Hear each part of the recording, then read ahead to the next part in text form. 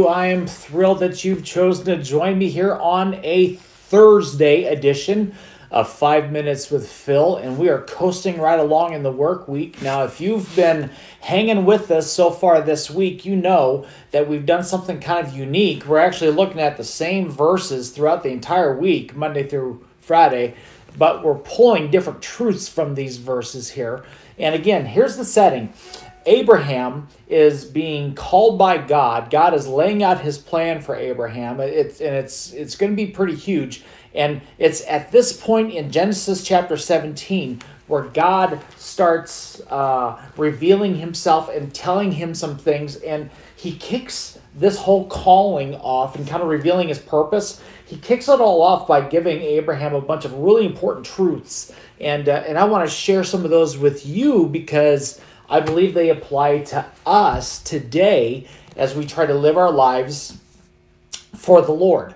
So look at the screen or grab your Bibles, whatever you prefer, and Genesis 17, starting in verse 1 and going to verse 2. You ready? Here's what it says. When Abram was 99 years old, the Lord appeared to him and said, I am God Almighty. Walk before me and be blameless. I will confirm my covenant between me and you. Let me read that second verse again where I underlined it. I will confirm my covenant between me and you. What was God doing here? Okay. So don't miss this. Don't think this doesn't apply to you because it does. God was confirming his promise to Abraham that he would be the father of many nations. God had promised him that, and now God said, I'm going to confirm that promise to you. What's God saying? God is saying that the promises that I make to you are true, and you never ever have to doubt them. So what's God's message to us today? Same thing. God's promises for us are true, and we never, ever need to doubt them.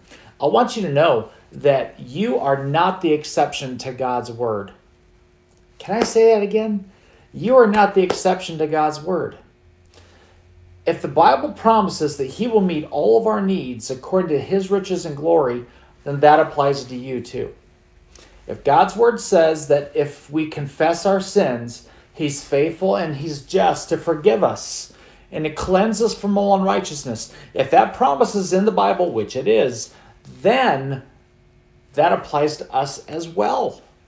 God wants to confirm his promises to you. God promises peace to those that need it. That applies to you. God promises wisdom to those who need it and ask him for it, and he'll give it to us generously. That applies to you as well. All of God's promises, the Bible says, are yes and amen. God never goes back on his word. Let me say that again. God never goes back on his word. Well, Pastor, I don't feel that way. It doesn't feel like it. See, and this is the problem. The problem is you're going by your feelings, and you're not going by faith. Faith comes by hearing, hearing by the word of God.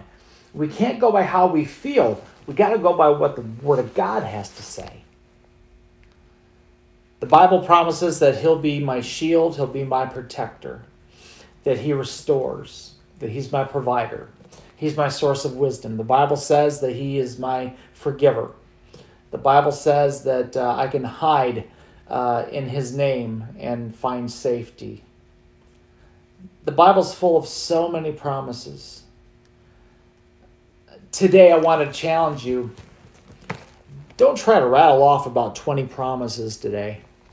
Or if you want to, fine. But can you hold on to one promise from God's word? Maybe something that I've already quoted.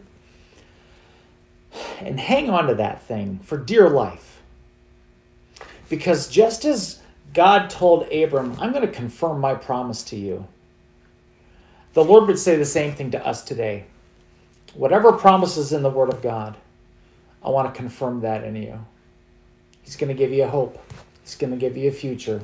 He has plans for you, not to harm you, but to prosper you. All right, I got to let you go. Rest in the promises of God. I'll talk to you later. Bye-bye.